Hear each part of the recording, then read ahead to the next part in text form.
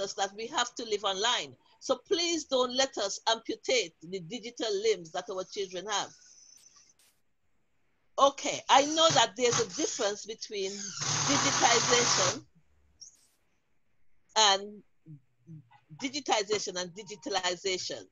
Just quickly, digitization is the process of changing from analog to digital. So you talk about we digitize, just going from analog to digital. But digitalization, this is how we put our lives in it. We structure our lives around digital communication and structures. And we use a lot of technologies, ICTs, information technology, we use a lot. So the digitalization is the processes that we engage ourselves in our community. So it goes beyond moving from analog to digital. It's involving everything we do with ICTs. So that's this subtle difference between digitization and digitalization. Now, this OECS graph is simply showing how women, not just in Bayelsa State, all over the world, women are being disadvantaged. And just a look at the graph, you can see the advantages women have sometimes because they do have opportunities to go into digital thing, but also they are disadvantaged. So the blue shows the advantage that women have, but that orange bit shows the disadvantage that they have. And look how much that they're being disadvantaged. Lack of skills, for example.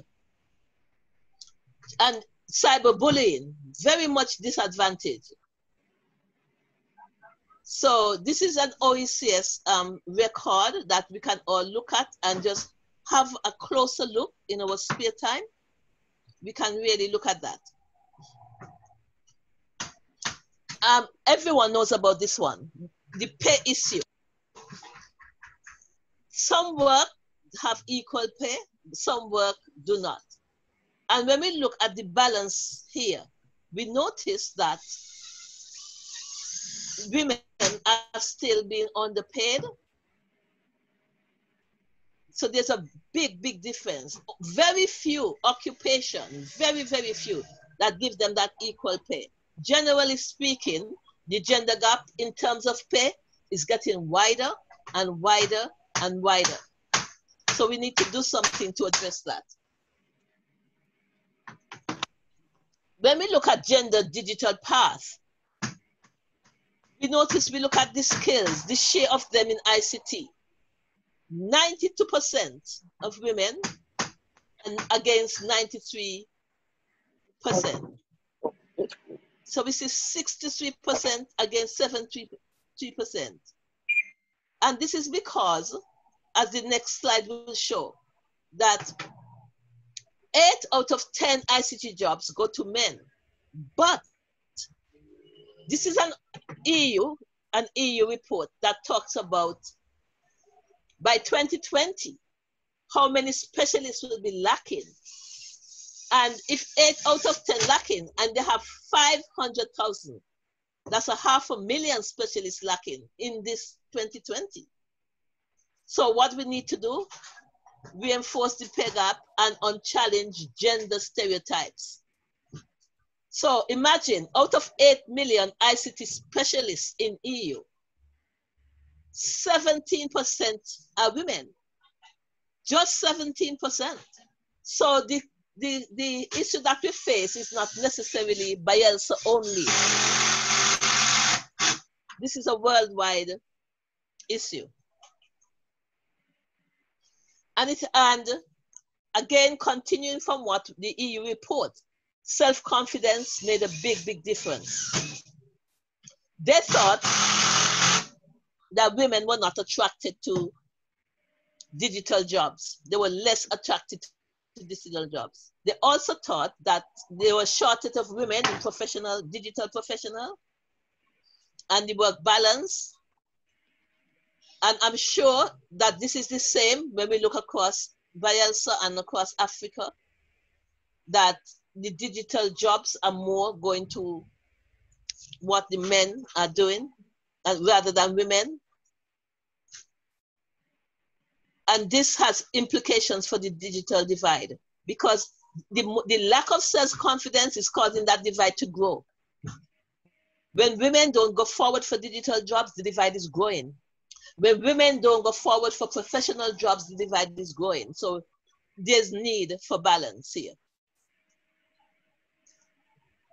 And again, we heard someone mention in the presentation about the STEM subjects: science, technology, engineering, mathematics.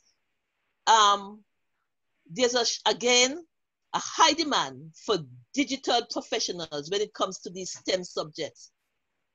So again, for us to bridge that digital divide, for us to bridge that gender divide, we need to get more women involved.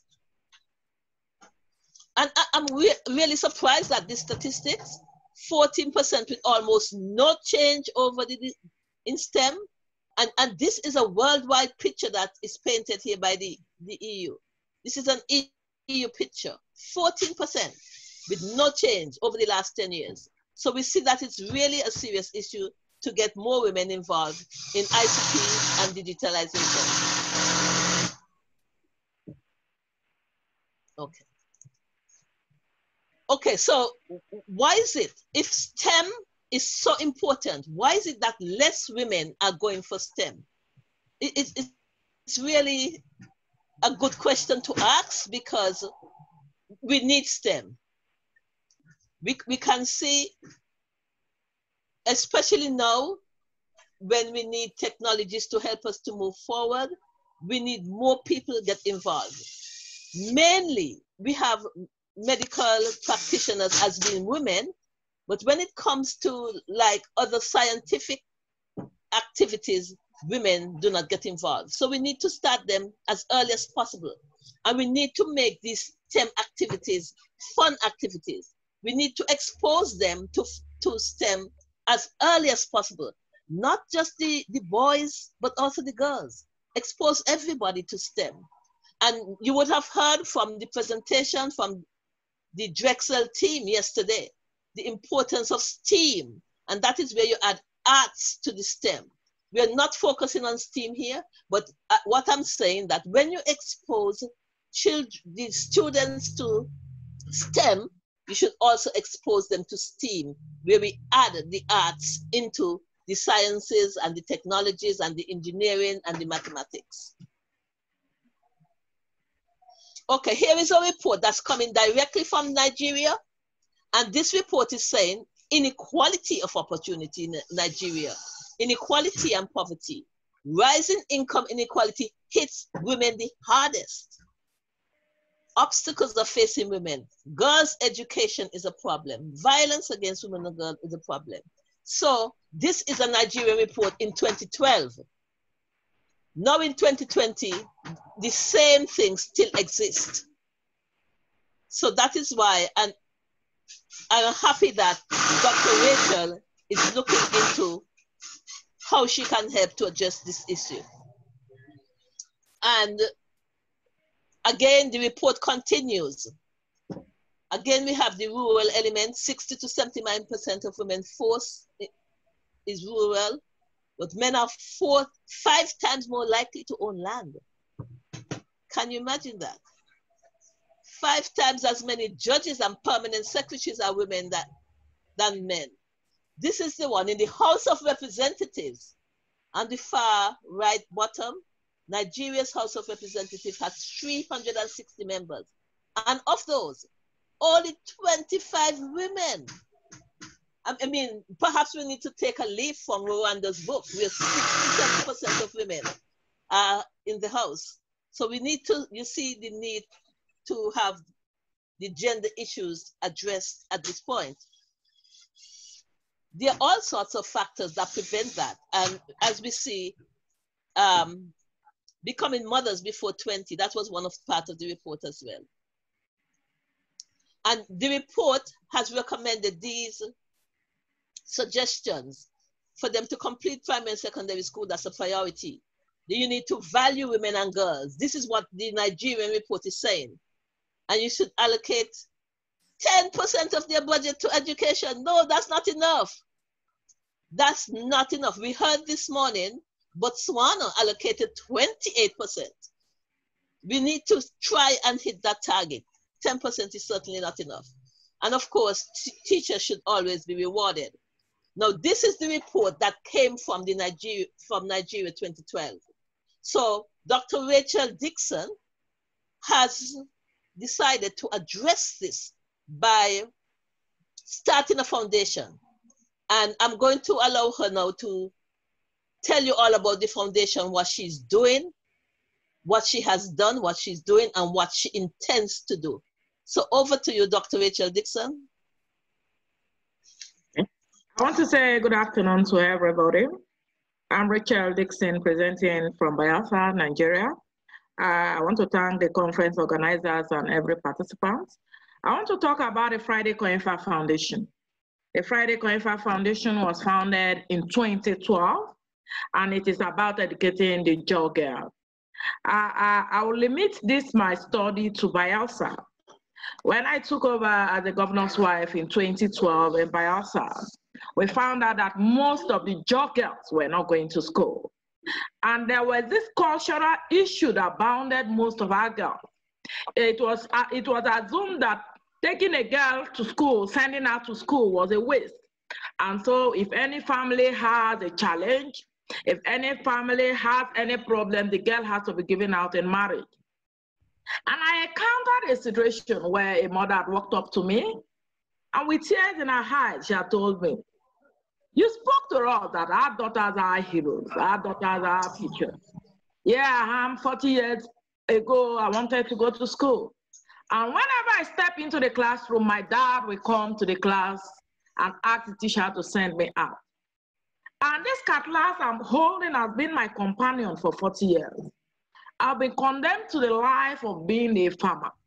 But today, when I hear you speak to us about the future of our girls, that our future, that our hope, I want my daughter to be educated. I don't want her to go through what I have seen. With tears in her eyes, I hugged her and I said, "I can give you a job."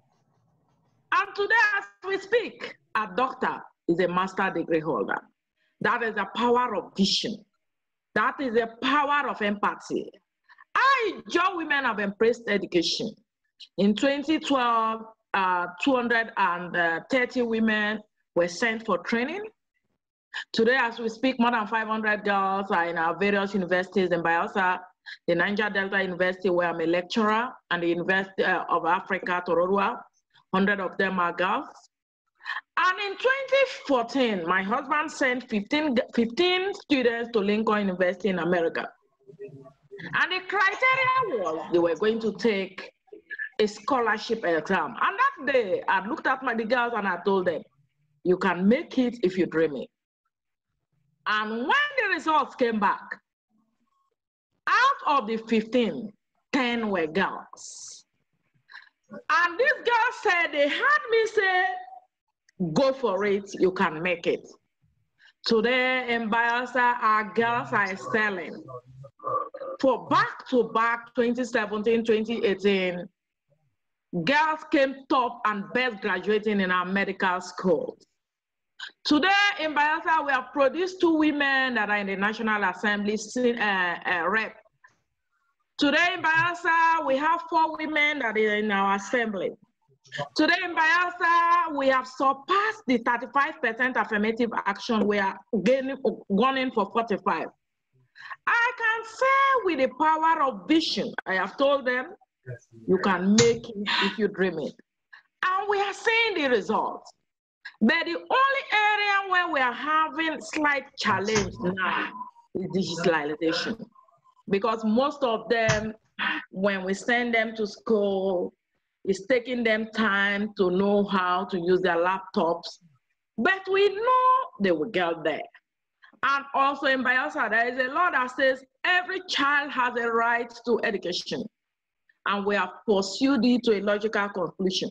We have told women, your daughters cannot be on the street hawking. when it is time for them to go to school. And we have seen a young girl making us proud all around the globe. And we have said, for those that are willing to pursue their careers to a logical conclusion, the foundation is there standing behind them to make them succeed. And I can safely report that in Bayelsa, our daughters are heroes. They have made us proud. Our advocacy programs have been welcomed by all and sundry. We have seen the number of enrollment of girls in the secondary school surpassing those of our boys. And today, we know that in the nearest future, every barrier that is holding our girls from being educated, from being empowered, from being professionals that they want to be, will be broken. I've told the girls, wherever there is a glass ceiling, break that glass ceiling. Wherever there is a challenge, surmount that challenge. And you can only do that when you are educated. And with God helping us, that challenge has been taken care of in Bayelsa. We know that there are still some challenges to be taken care of, but we are happy with the progress we have made.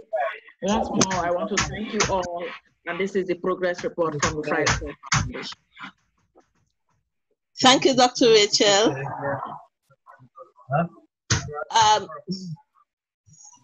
Now, Dr. Rachel, would you want to address this, or you want me to talk about this one? Yeah, I've said we have sponsored 500 girls in Niger Delta University where I lecture, 100 girls in the University of Africa, Tororua. They are in year 3. We have vocational training programs for those who want to use their talents. We have trained people in catering. We have trained people in ICT. We have trained people in catering.